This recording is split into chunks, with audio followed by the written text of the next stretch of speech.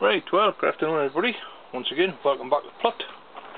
It's a lovely afternoon here.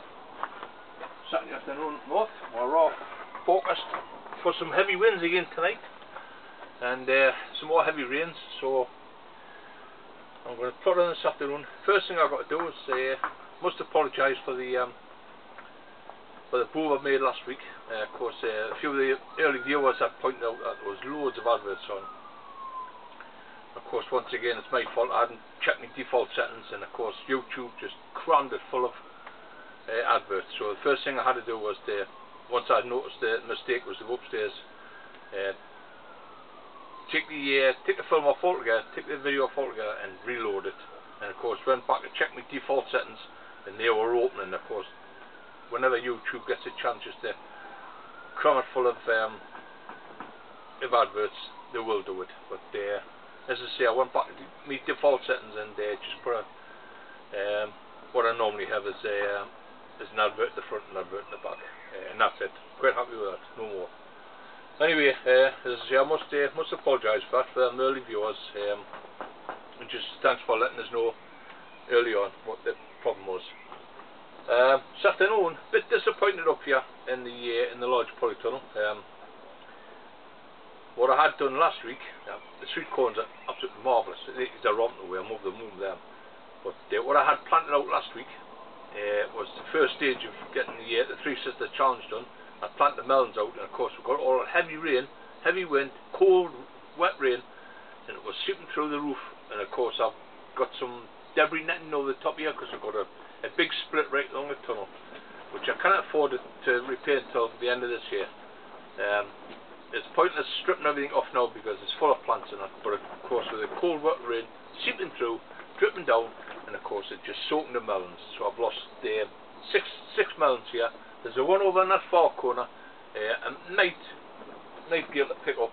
I'm just keeping an eye on them. I've lost 6, but what I am going to do is, in this corner here, I sowed 3 crystal lemon cucumbers, so I'm just going to let them trail along the ground, and they'll do exactly the same job as what the melons are going to do. It's just that we're going to be a little short of melons this year, but you know, it's winners and losers. Everything else in here is growing away fantastic, and of course I've lifted the poly off the net, so it's wide open. And of course, when we're getting that we'll get that westerlies, the cold wind, that finish off the melons altogether. They'll get nice and warm and moist, but of course cold wet rain dripping on top of them. Same with any cucumber, any melon, squashes, anything like that. They hate too wet conditions, and especially if it's on top of them, it'll just kill them off altogether. But apart from that, yeah, I'm pleased with the way the corn's growing. And what we did do in here, me and Roger at the beginning of the week, we took out the last of the potatoes. We'll go in the big 100-foot greenhouse in a minute because I'm attempting to sow some last minute beans, because we've got potatoes out of there. I've got a few tomatoes in that place, and what I'm going to do is I'm going to put a row of dwarf French beans down the front, because there's a bit of land spare there, and I hate wasting land. This is at the end of this year, once it's all cleared off, we'll fill it full of cabbage. The cabbage will clear the soil for us for next year for a crop of whatever I want to put in there. I may put the sweet corns in there next year just for a change, and change the soil around. But if you remember sowing the beans about 3 weeks ago, I use the mixed variety. Of course, here they are, strong as anything, and it's a matter of now just lifting them out of the trays. Just make sure any weeds off them. Gorgeous, strong little plants, nice little root systems. And what I like to do is just go down the side of the corn and just drop a bean in. And there we have it. You can see the different varieties. That's the black bean, the long bean, and this is the light ones. So I tend to just like to mix them up. This soil's absolutely beautiful. When we took the potatoes out of here, Roger I had brought some few bags of pony muck from the stables, just solid muck, and I just hide them in here, and it's absolutely beautiful. It's lovely and soft. And of course, with the weekly hoses now, as I mentioned in the last video, I've got the weekly hose in the 100-foot greenhouse now. And we can just set that away. I can come up at night time, set it away, and let it drip all night. And 2 big tunnels and a big greenhouse, all watered all in one go. But that's the idea of that anyway. As I say, they're lovely strong little beans, fantastic little plants, and that's only been 2 weeks, just over 2 weeks now, and absolutely fantastic. And what's the size I like them? The cones are up to 2 foot now, nice and strong, they're growing away well. All these need is a good weeding out every other day. The melons would have been in last week, and of course the beans in this week. Now what will happen is the beans will get away, I'll give them a good watering in, the beans will get itself away, and I'll start climbing up these plants. And what I might do next week, I might just put a little tyre around the sweet corns. But up to now, they're looking absolutely fantastic. I'm over the moon with them. We'll finish them off tomorrow. We'll get this afternoon. I'll get a few more of them put in. I'll just pop them up there for the time being. Just about finished this last bench. Let's see, I've got the beans here. I've got a couple of trays of bedding plants here. Some begonias. I've got a few chrysanthemums, and I've got a couple of dahlias sitting on there on the top there, which I've still got to take a few cuttings off. But one thing at a time. It's been a trial these last couple of weeks trying to get every job done. We've all finished planting out outside here. In fact, I'm starting to dig up now. If you see my Facebook page through the weekend last week, I started taking the garlics up. Now I've decided when I had that heavy rate to leave the onions in, because they're getting a really good soaking. I'm just keeping an eye on them to make sure they don't start rotting. But I will be taking them up probably next week, and I'll show you the cabbages when we go through into the big greenhouse, because I only planted them last weekend in last week's video, and already they're popping through. So what I want to do today is give them a good spraying of chamomile tea. Don't forget, always spray the seed when I plant them, and then once it breaks surface, I give them another good soaking of chamomile tea, and that keeps them nice and strong. It's antibacterial properties in the chamomile tea. It keeps them nice and clean, and it just keeps any fungi, diseases, anything like that off them. It keeps them nice and clean, stops them damping off, and then in a week's time we'll probably put them off into little cups, give them another fortnight in the cups, put them outside on the bench to harden off, and then they'll be ready for planting out about the first week in July. Strong little plants, slowly, and that'll fill the gaps up where the garlics come out and the jack onions will come out.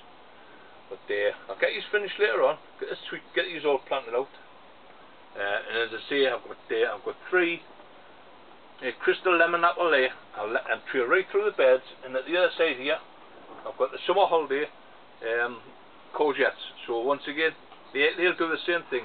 I'll let the courgettes trail through here, and I'll let the cucumbers come the other way. So I'm still going to have the beds covered with leaves, and that's the whole idea. Keep them nice and cool. The weepy hoses are down. Once them start climbing along here and give a bit of shade, it'll keep the soil nice and moist. And as I say, the beans will start growing up the sweet corn. The sweet corn will get fed off the beans, because the beans will give nitrogen from the roots. That'll feed the sweet corn, and of course it gives the beans something to climb up, and hopefully you'll get a first class crop of cobs like we do most years. But really pleased with them, looking really strong and healthy. We have planted some outside. I hope there's no outside, because Roger likes to put a few out in the back borders there. But up till now, touch wood, they're growing away really well. They're getting plenty of fresh air, they're getting plenty of water when they need it, and that's where we grow our cobs. Hopefully we'll get some cracking crops off there. But let's pop in the 100-foot greenhouse, and I've got beans to sow, and then of course we've got strawberries to start on. Okay.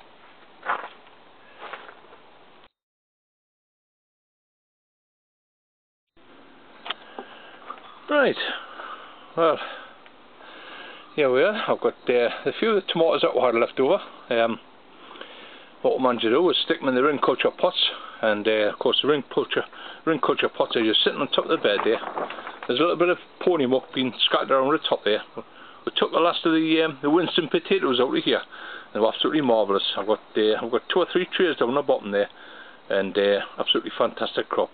But what I've done down here, well, we took the last of the rows out. There's a bit of spare land here, so I'm not going to waste it. And what I want to do is just put a row of dwarf French beans in, and I'll just use the land up, because as I say, at the end of this year, what we'll be doing is we'll be putting some cabbages in. We've not had cabbages in here for a couple of years, and in any of my greenhouses, what I like to do, I'm just going to push some water down that. I like doing that furrow first. I put this furrow in this morning when we woke first thing this morning, me and Roger. I put the furrow in and I put a couple of good canfuls of water in because it was really dry. And as I say, when we dug the tatties out, there was very little moisture in this, and I think that's how the tatties come out really clean. But since then we've had the weepy hoses, we've connected them all up, so we've now got 3 coming from the top, and it reduces the water flow a little bit, but that's the whole idea of a weepy hose. It just drips out slowly and it'll soak in the beds nice and cool, and of course that's the idea of it in here. I'm not so bothered about the front part here. I can just go around with a can of water when the beans start coming through and water these. But over there amongst the tomatoes, it's great. The weepy hose in amongst there and it just drips away.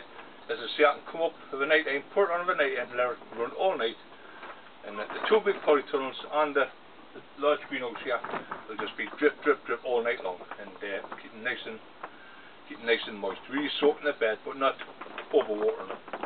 So I'm just going to whip along here. I've soaking the trench,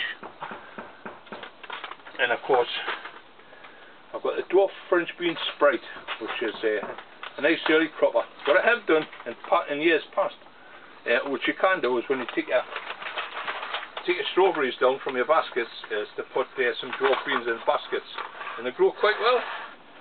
I've done it a couple of years running. Actually, I might have enough in there for another row, so I'm going to start to send here and just drop a few in. I'm not really bothered about spacing, just going to be a bit haphazard, because as I say, they're going to grow really well in here. It's nice fertile soil, it's warm, and if need be, we can pour a little bit of a couple of sticks up with a couple of ropes in, a couple of strings tied down just to give them a little bit of support. But I don't think they'll need much. As I say, they only grow to about 8 or 9 inches. I'm just using this packet up. As I say, there's still quite a few in there, so I might save a few more for half a row. And that's right down the leeks here. And of course I've got my show leeks I brought them in last week, and I've got a pod in them now, so hopefully I'll get a couple of heads of seed off them for next year. Haven't been really bothered about leeks this year. As I say, a lot of the shows are cancelled, so it's just a job of going down, follow the line down, follow the trench down, and just giving them give our beans a light covering. And as I say, they'll grow really well in here, really fast. Probably be popping through here in a week's time.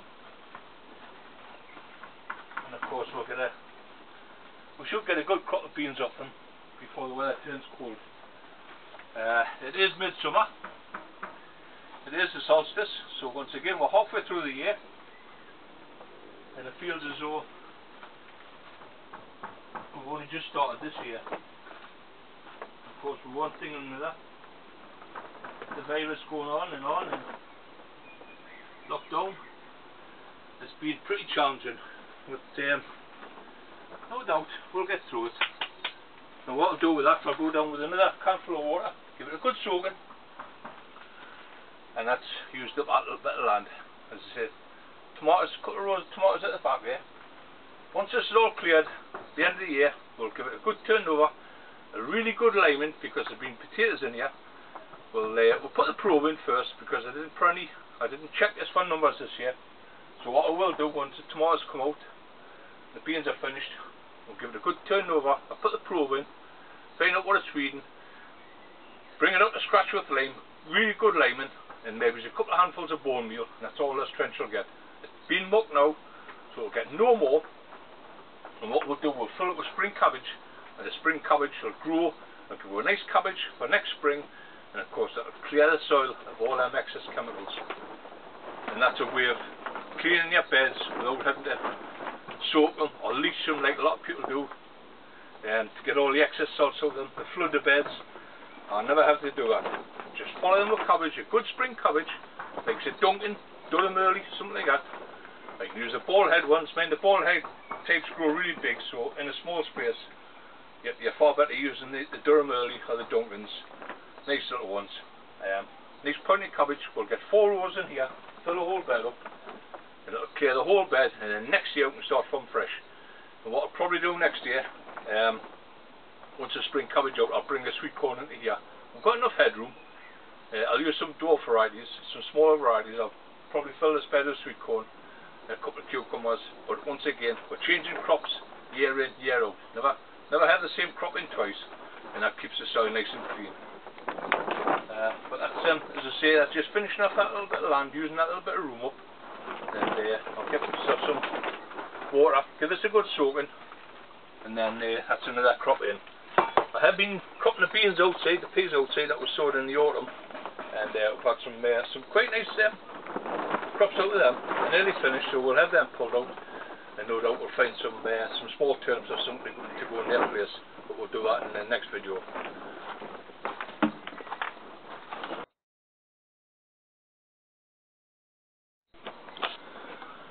Okay, right, well, to conclude the last part of this video this week, I've had a few requests of course the strawberries. We'll be starting with strawberries soon. We've had a decent enough crop, not as good as years gone by, because I was a bit disappointed in the strawberries that I had sent away for.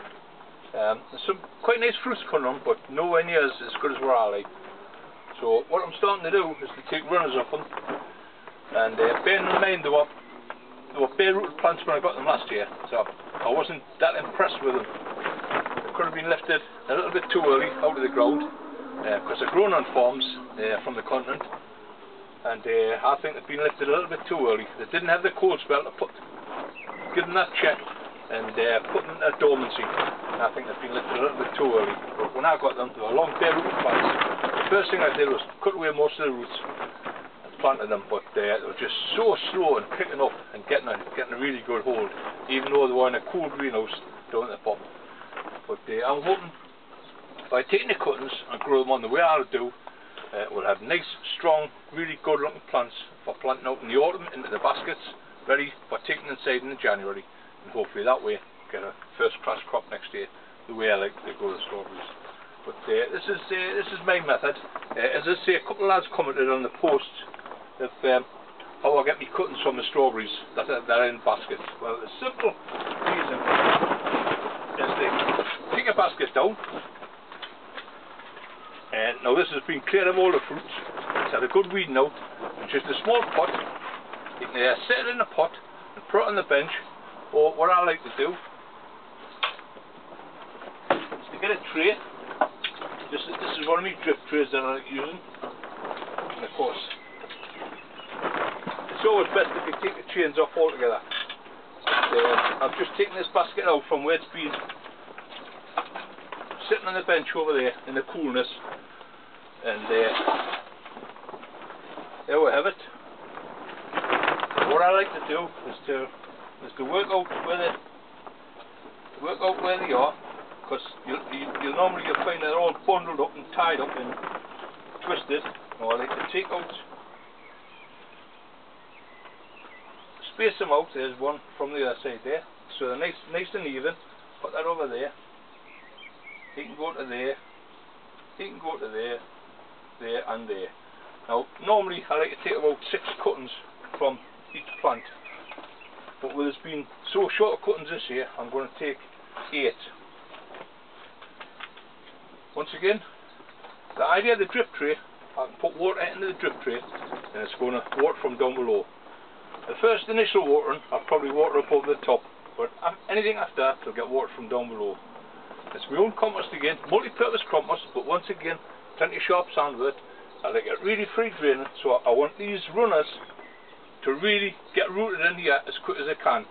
And then from there, they'll get moved up to a 9cm pot, but we'll take you all through that in the later stages. First job now is to get these rooted. Good quality compost and plenty of sharp sand, and then it's just an easy enough job. just getting small pins. You can use what I'm using in the past is straws, plastic straws, just cut in half, fold them, and you can use them just to pin them down. I've got little wire clips, hairpins, anything that'll do the job. And of course then it's just an easy job of getting a hold of your cutting. Now that's just spot on for that first pot here. Press him down, right at the bottom, so it's well anchored. He's well anchored into the soil there. I'll leave him to come out into there, because that's a nice big wide one there. I'll put him into there, turn him over, and then what I can do, I can turn him inside. Once he starts rooting away, turn him inside there, and he can go into that back pot there. So I'm getting two out of this stem. Once again, press him well in, so that's he's nicely in there. Now that cutting there, it'll go into that back pot, and it'll go into that front pot. So that's 4 pots here, taken up with just them two runners. Once again, space them out. There's another big one there.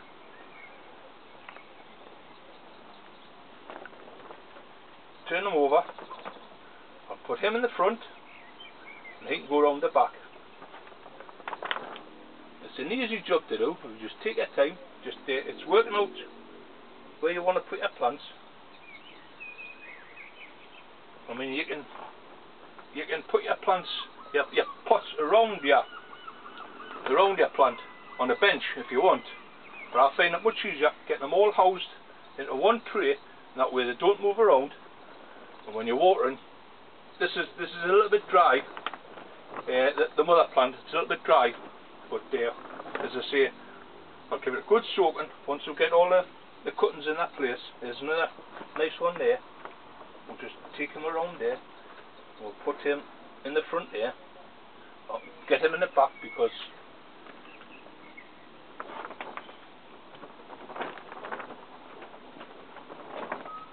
push him in there, well down, and then that part there can go into the front. That one there will go into that back one there. That one goes to that one, and I've still got that one to go into the front in there. So I've got 8 plants. And there we have it. All them runners, all suited to go into their little pots. And then of course, it's an easy job. Get some nice fresh water. Give the mother plant a good drink first. Don't forget, if you've done exactly what I've done, if you've got bags in, don't try and overwater. If you're taking them outside and you're putting them on your outside benches, which I will do with this, what I like to do is I like to tip the basket so it's on an angle, and if it does rain heavy, it means any excess water is going to run off it. Well, that's the only time them plants now will get watered from above. The mother plant's had a good drink. Now you can't feed the mother plant. You don't have to give it too much potash because there's no fruit on it. You can give it a nice balanced feed. Gromo, liquid Gromo, something like that, or just a handful of Gromo, water it in, and that will keep the mother plant fed. And of course, while the young ones are still on the mother plant, they're getting fed as well. So there we have it. That's our first one done. That's our first strawberry. We've got 10 of these to do. So no doubt I'll probably be doing one each day for the next week or two. As I say, that's a spare runner there. That'll go into that pot there. And that runner there will go into that one. So that's 8 of them filled up. So hopefully in a fortnight's time we'll have 8 fantastic new cuttings to take up. But I'll go all through that step by step as they get rooted. Once again, if you need to, you can get them a good spray with chamomile tea. Not going to do them any harm whatsoever. Good spray with chamomile tea, that'll keep them nice and clean, and of course it'll help them runners get stuck in there. Maybe it's tomorrow, once that bends round, I can pin him into there, and pin that one into there, that one into there, and that's the whole 8 pots filled. Easy as that. That's it.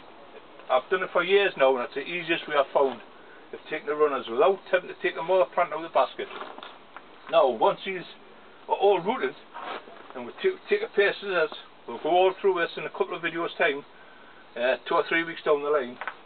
And what we'll do with the mother plant, we'll take the mother plant out of the basket and we'll give it a nice fresh pot, nice fresh compost, and it'll just sit out in the back. That way, next year it'll be a second year plant. And we'll keep our strawberries for 3 years. We'll get a bigger plant next year, and hopefully we'll get a bigger crop. Just keep it well fed, nice and clean. The sprays that I use, the baking soda, you can use garlic, use a garlic spray on them when there's no fruit in them. Keeps them nice and clean, stops any of the beasties eating them. And as I say, just keeping them nice and clean, keep them well fed, plenty of water in the bottom of the tray, and they'll grow on really strong. But I'll take you all through that in the next couple of videos. I'm going to leave it at that because we're getting on a little bit late. I've dragged on a little bit too long for this video. What I want to start is the seeds for the spring sowing. Or calendula, primulas, or pansies, or Bellis daisy. But I'll start all that in the next video.